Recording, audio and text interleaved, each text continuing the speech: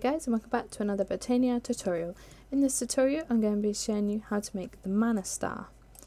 Now the mana star is crafted using green mana petal, cyan mana petal, red mana petal and a light blue mana petal.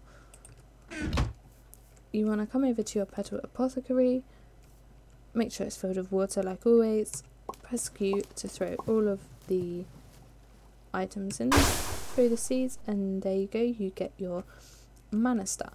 Now the mana star is to be placed next to the mana pool. It kind of tells you, it kind of works the same way as the forest wand. When you're holding it, it shows you what's happening with the mana.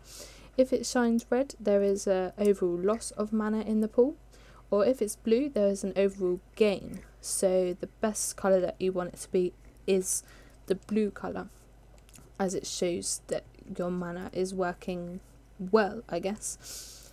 So there we have it, that's the mana star. Place it in here.